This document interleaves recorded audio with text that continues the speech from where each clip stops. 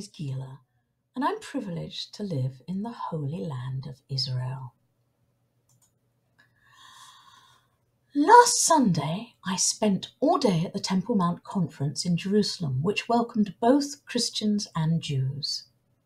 It was a very interesting and inspiring day, with various excellent speakers, including both Orthodox Jews and Christians, and a great musical performance from an Orthodox Jew.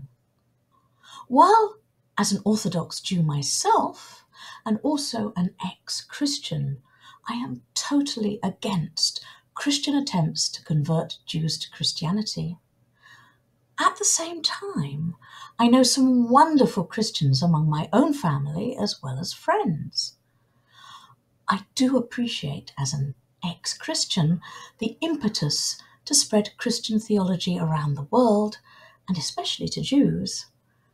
But if you're a Christian and you have a big enough concept of God, as my own Christian family members and friends do, please understand that the most loving thing that you can do as a Christian towards Jews is to respect our own Jewish path to God, however difficult the theological conundrum our own understanding may give you.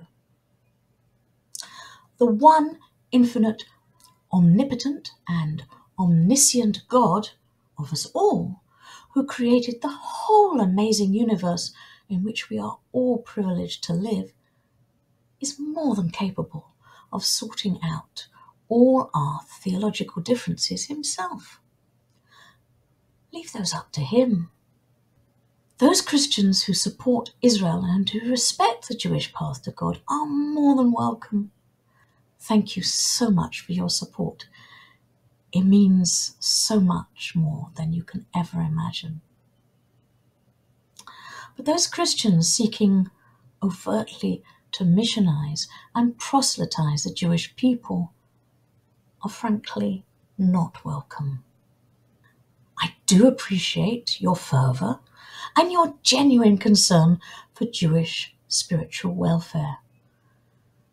But I would like to suggest, please, that you put the one loving Father of us all first and trust him to open our hearts and minds, as well as your own hearts and minds, to his will for each of our lives.